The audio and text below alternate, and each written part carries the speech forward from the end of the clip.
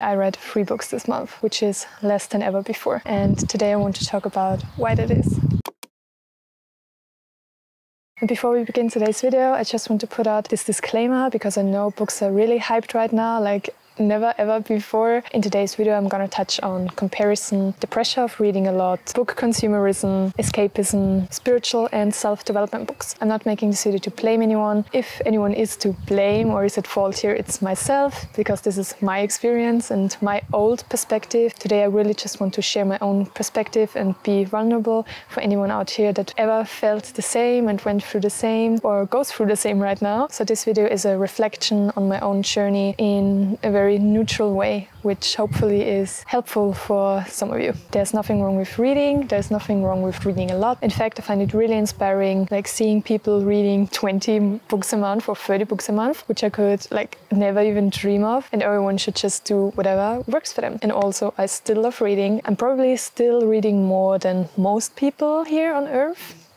And reading in itself is a neutral task. It's us who make something good or bad, and it's all about our perspective. So I hope that was enough of a disclaimer so no one is coming for me, because the internet is a scary place sometimes.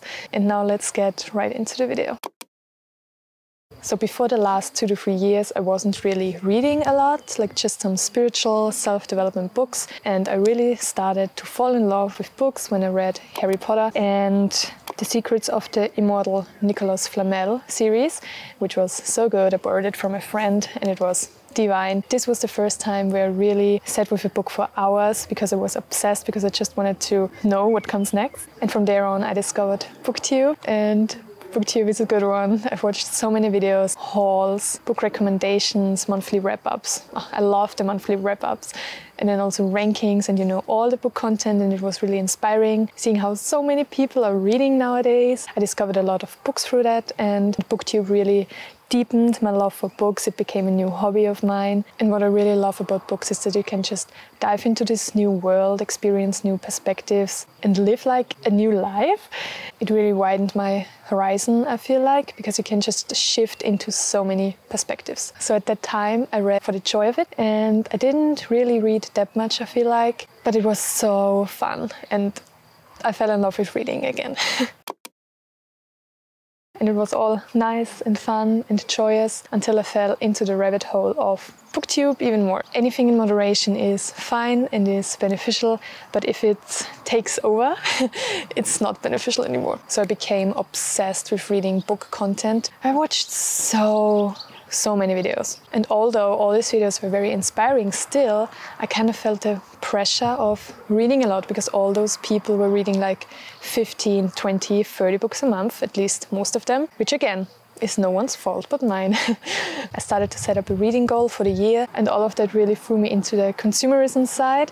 So I bought a lot of books. So again, I started to compare myself to those people who read 20, 30 books a month, and I really felt the pressure that I needed to read more too. And then in watching all those videos, there are so many good books and I wanted to read them all and I wanted to have them all, so I bought them all.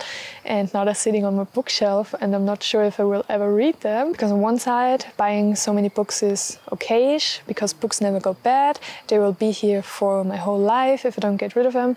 But on the other side, like a book that I bought 3 years ago, do I want to read it 3 years later? Well, I don't know, like I'm not sure if my taste is still the same, because taste changes. So buying that many books wasn't really a good idea, but now I have an awesome library at home. I'm sure that I will read like 95% of the books at some point when I have the time. Not even did this pressure of reading a lot led me into buying a lot of books, but also reading a lot, like 10 to 20 books a month sometimes, like not every month, but some months I did read that much, which is a crazy amount, especially because I'm quite a slow reader. Not really slow, but I like to take time when I'm reading a book. I don't like just want to read the book. I have like a more slow to medium reading pace, so 15 books a month for a slow reader is damn much.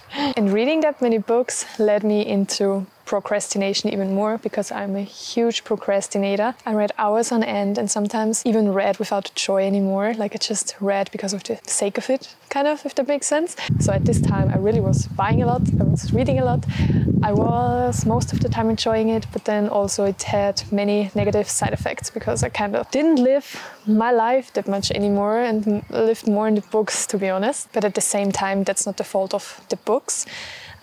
Because I am a procrastinator, and it's the same with me with watching a series. When I begin a series, sometimes I just spend my whole day watching the series. And at some point, I just felt like I was reading for a number to achieve in a month, a number that I have to achieve in a year. And reading more isn't always better, which I will touch on later in the video as well. Just like working out 24/7 or doing anything else 24/7 isn't healthy either.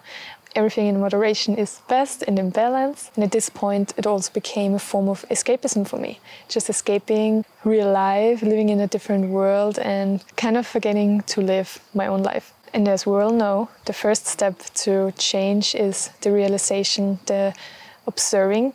So at some point, like, I observed all of that, and I did observe it like when it was happening, but I really didn't even want it to change. But at some point I was like, this needs to change, like I want to change, I don't want to read so much anymore and have this pressure anymore. And as soon as I realized that, the pressure lifted off of me, kind of, because no one is pressuring me to read that much other than myself. No one is forcing me to buy all these books, no one is forcing me to watch all those videos. And so from there on, it slowly changed to the better.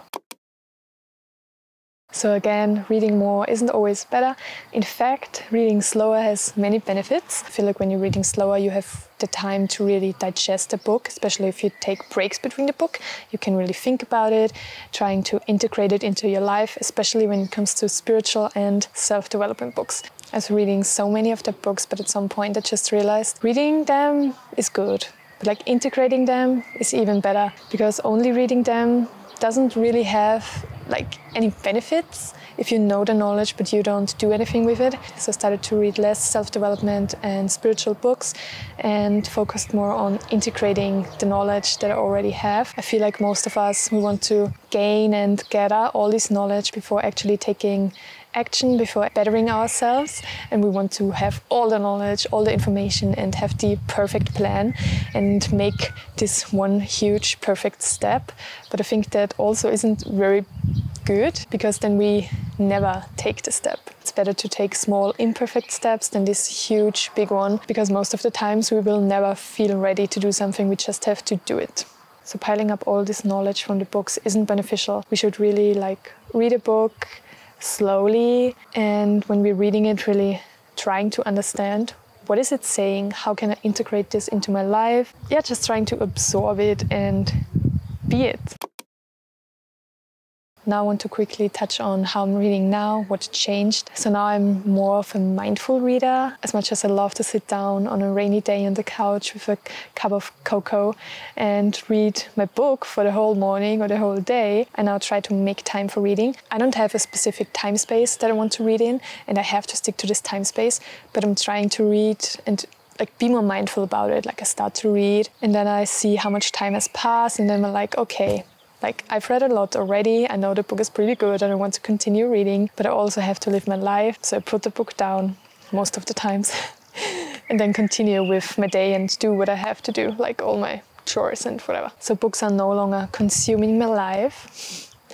Now I'm reading without pressure, now I'm reading without a reading goal. Earlier this year I wanted to read 100 books this year, but now I feel like I'm already behind, and knowing that I'm already behind puts so much pressure on me. So I'm not doing that anymore. I'm not forcing myself to read, but I could achieve it. Like if I read a lot of manga, which I'm currently doing right now. So I'm reading less normal books and more manga. So the amount of books I'm reading right now might still be a lot to some, but when it's mostly mangas, I go through them so quickly, and it's just a joy to read mangas. Like I'm always laughing and I always have the best time reading mangas. And I'm currently reading Yona, which is also so good. Now I also want to focus on becoming a better reader, like being really mindful, integrating the information, and even if it's a fictional book, really trying to, I don't know, just soak it up and learn from it, and not in a forced way, like I have to learn from this book, but like I think it flows.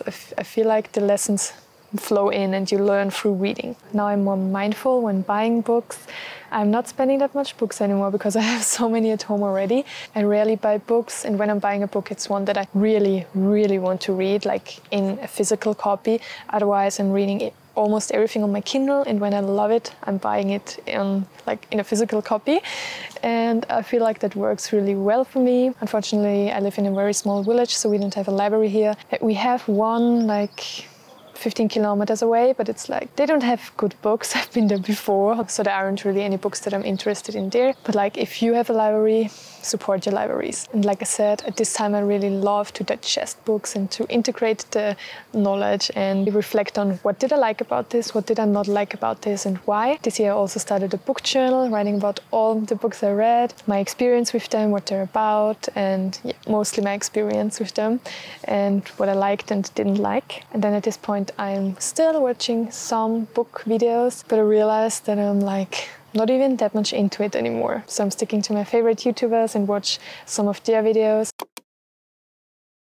Again, I want to end this video with the disclaimer that anything which consumes us isn't beneficial for us. Anything we obsess over isn't good. This video really wasn't even about books. If you break it down to the lesson that I've learned and I wanted to share. And I'm happy to hear your experience with books. If you ever felt the pressure that you are an inadequate reader or that you need to read more in order to be a good reader, I'd love to connect with you in the comments if you have any experience to share. And I want to end today's video with a quote that I've seen in another video, which I will link down below, because it's not mine.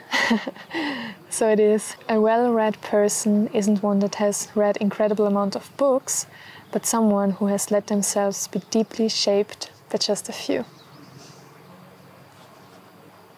And again, please don't come for me in the comments. Thank you.